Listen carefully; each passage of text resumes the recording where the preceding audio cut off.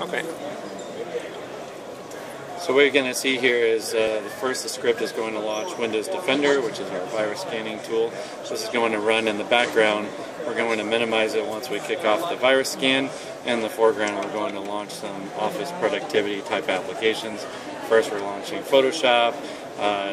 The use model we're mimicking here is I'm going to import a photo off of my digital camera, and I want to convert it to a YouTube uploadable format. And then we're going to launch Adobe Reader, PowerPoint, Excel, and Outlook. And the times that you're going to see at the end of this run, these are not the times that the workload took for full execution. It's actually all the subtimes of all the individual user actions to complete. We're measuring responsiveness of the system.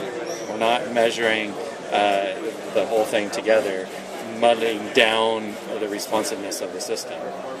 So the point we're trying to drive home here is you actually still get a great end-user experience with a solid-state hybrid drive compared to an SSD. Obviously, for your premium users who are doing video editing, photo editing on a regular basis with a large data set, you still want to go with an SSD.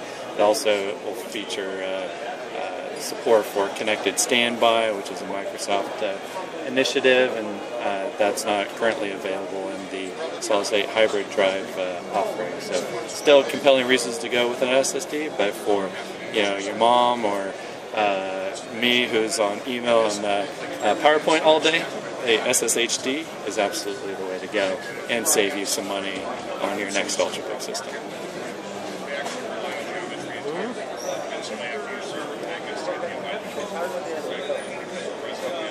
And those total runtimes that you saw before isn't reflective of the total runtime here, since it's an addition of all those individual subtimes.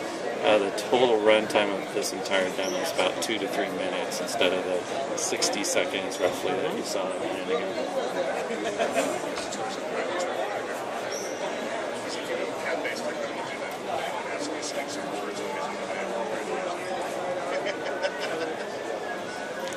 When this will be on the market? The RST 12.5 driver, which will feature the new SATA I/O hinting capability, will be available in our platform launch next year. And also the hybrid drives from the hard drive manufacturers should be available around the same time.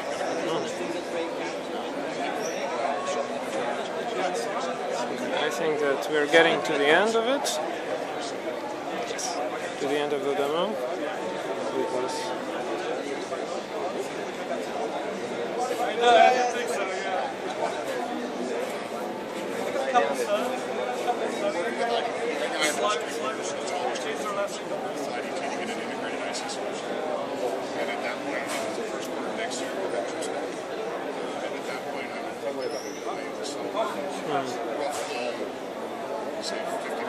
This is wrapping up. He's closing out all the applications. Again, we want to ensure that the system is good responsiveness going through all this.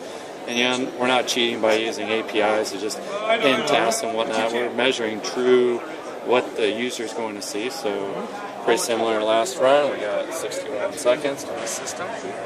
Again, this is our SSD enabled system. And over here we got 67, almost 68 seconds. This is our solid-state hybrid drive system. Thanks a lot. Thank you very much. Take care.